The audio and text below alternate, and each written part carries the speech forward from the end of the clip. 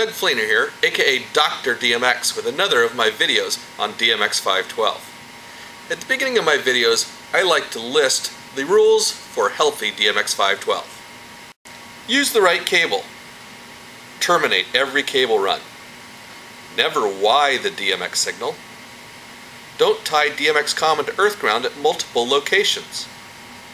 Keep cable runs less than 1,000 feet. And no more than 32 DMX devices per output. Today's topic is cabling. We're going to talk about what is DMX cable, microphone cable versus DMX cable, 1-pair versus 2-pair cables, 3-pin versus 5-pin cables, maximum DMX cable length, and finally DMX over Cat5 cable. First, what is a DMX cable?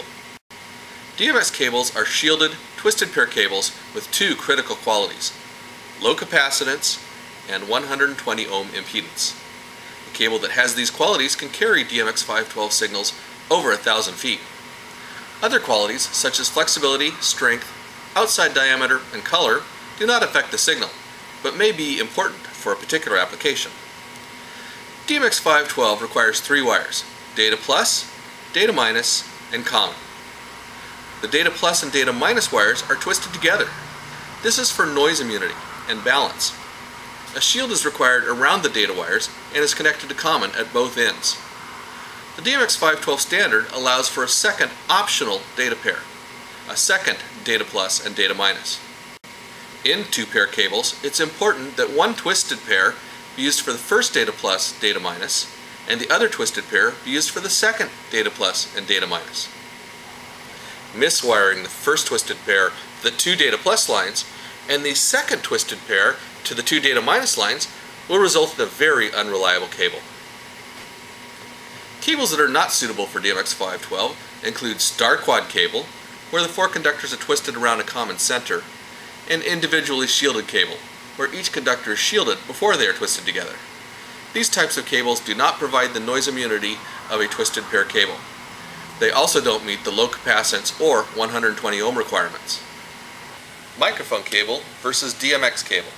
One of the most common DMX questions is, can I use microphone cable to carry DMX512? The technically correct answer is yes, for short distances. The politically correct answer is no. Never use anything but data cable to carry DMX512. Dr. DMX says, yes, you may be able to get away with it, but please don't. I've done many talks on DMX512. I've done many experiments with DMX512. I'd love to show viewers compelling demonstrations backed by technically accurate data as to why microphone cable should never be used for DMX512. However, the fact is that DMX512 is unbelievably forgiving and will usually work with the wrong cable. You can even run DMX over 3 strands of barbed wire, providing you are willing to risk the show. One problem with DMX is it works fine until it doesn't. A functioning system can be so close to failure that all it takes is a little interference from a cell phone, an elevator motor kicking on, or a security guard's walkie-talkie to cause a glitch that sets off the confetti cannons during a critical 3-point shot. The best way to avoid DMX failure is follow all the rules, and one of those rules is use the right cable.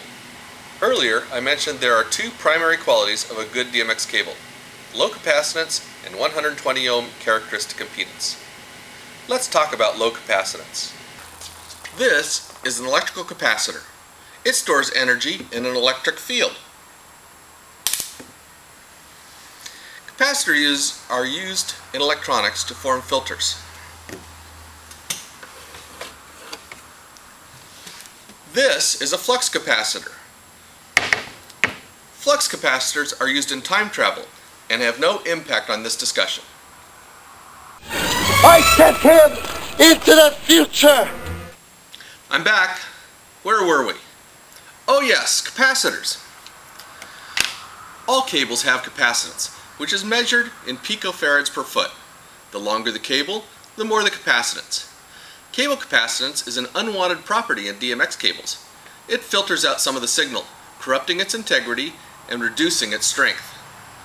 As an example of how filtering can affect the reliability of a signal, I'm going to filter my voice.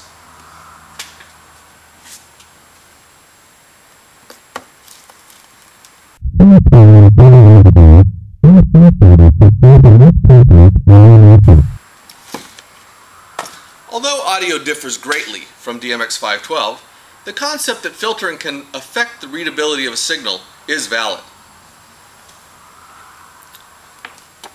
Belden is one of the most well-known cable manufacturers. A quick look through the Belden catalog shows microphone cables ranging from 18 to 53 picofarad per foot, with the average being 49, and DMX512 cables ranging from 11 to 13 picofarads. Two things to note here. First, the capacitance of microphone cables varies widely. If you use mic cables, you may not know what you are getting. Second, DMX cables have less than 1/4 the capacitance of the average mic cable. This means that the DMX signal will travel over 4 times as far on DMX cable as on average microphone cable. But why, you may ask, is capacitance more of a problem for DMX512 than for audio? DMX512 is a digital signal with components in the megahertz range. Audio signals are limited to about 20 kilohertz. That's over 50 times slower.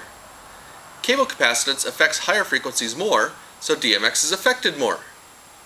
You may also ask, what if I only use low capacitance mic cable? I'd answer, that's better than high capacitance mic cable. But if you're buying low capacitance cable anyway, why not buy DMX cable? The fact is, low capacitance mic cable with a characteristic impedance between 100 and 120 ohms is okay for DMX, but data cable is still better.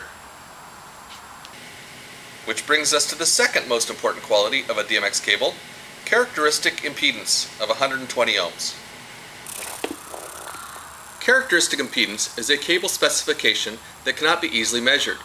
It is defined as the impedance an infinitely long cable would present as a load. An equally valid definition is that value of resistance, which if placed at the end of a cable, would make the cable appear infinitely long. Here are some examples of cables designed to a specific characteristic impedance.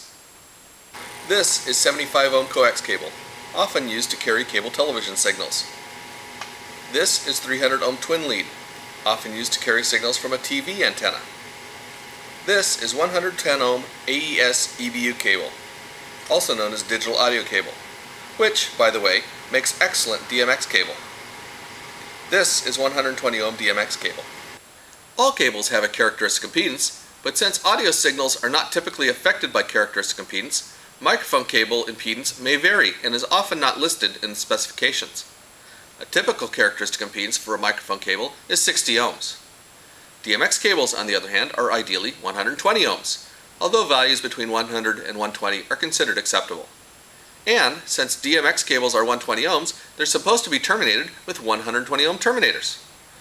If a 60 ohm microphone cable is terminated with 120 ohm terminators, there will be 60 ohms left over, which will eventually overflow and spill out, flooding the deck with unimaginable incoherent data, causing mayhem and chaos so widespread that even Aslan the lion will not be able to save the show. Phew. Actually, not matching the characteristic impedance of the wire to the value of the terminator is what causes reflections.